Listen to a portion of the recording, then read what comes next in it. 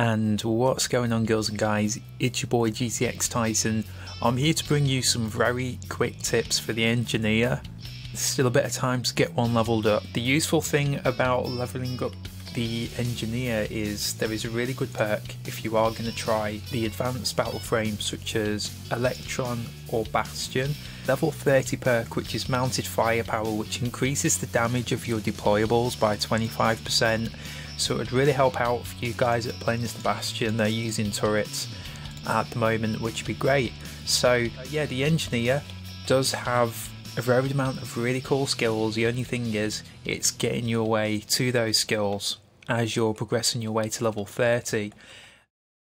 Now my advice to you would be to make the rocket turret.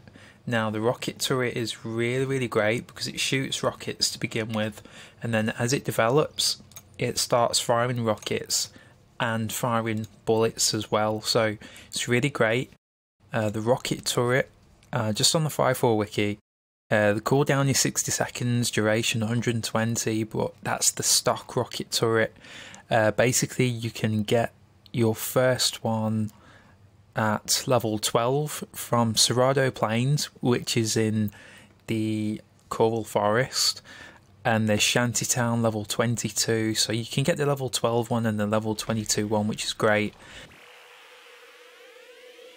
They're the blueprints, so you'd have to craft that, and to craft it, battle frame, engineer, heavy turret, rocket turret.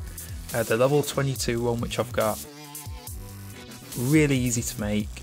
For the standard one, even the rare one is really easy to make. Twinned muscle fibers, you've got to be able to make them.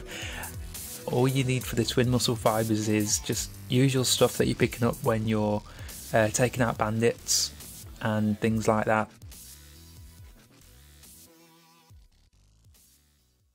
So charge pulse generator, I've just dropped one down. Basically what this skill does is it will charge up and then it will send out a pulse, and that will damage enemies in a fixed radius. Now I just lost it, so it's best to put the charge pulse generator somewhere where the enemies aren't going to be in the line of fire.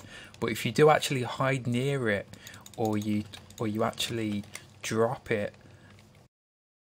or lead enemies towards it, you're actually going to create a really effective trap that's going to do some great damage.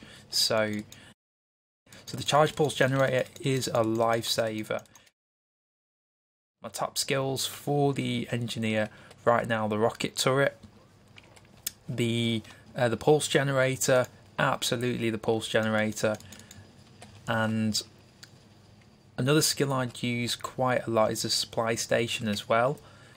Try and get one where you can add quite a few deployables on there, and if you can try and get one with great potency, go for it. The better the potency, the more you'll benefit from it.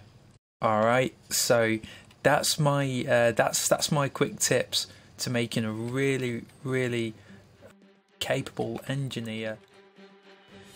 Other bit of advice I could give you is, if you can research into creating your own weapons, if you can make a secondary grenade launcher with tri-scatter or quad scatter, that will really help you out, because you'll be able to have more AoE potential and cause more damage as a whole compared to just using one grenade. You know, for your grenade launcher.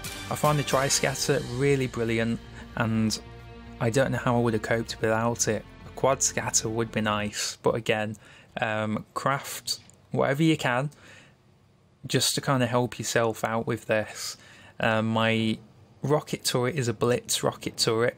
Blitz is great because it improves the recharge and potency, so I can literally, if you make a blitz rocket turret to begin with, you will be able to drop turrets down really quickly, get deployment modules in there so you can drop more than one turret down in a good space of time. It'll save you so much hassle as well. So there you are. So this is the level 40 Engineer perk, which is the Hyperkinesis Surge. When HKM is activated, the user gains a 130% speed boost and a 50% defensive boost. So pretty much with that, when you've got that perk on your character and you use your HKM, you're going to be a lot more boss than without this perk. So really, really cool. Depends on what kind of HKM you've got. So I hope you've enjoyed the video. I hope it's been quick and informal for while you're leveling up your engineer this weekend or whatever. Thanks for watching, and if I missed anything out, leave it in the comments box so people in the future that are watching this video would actually learn and benefit from it. Thanks a lot, guys. Thought I'd throw this one in. Cheers.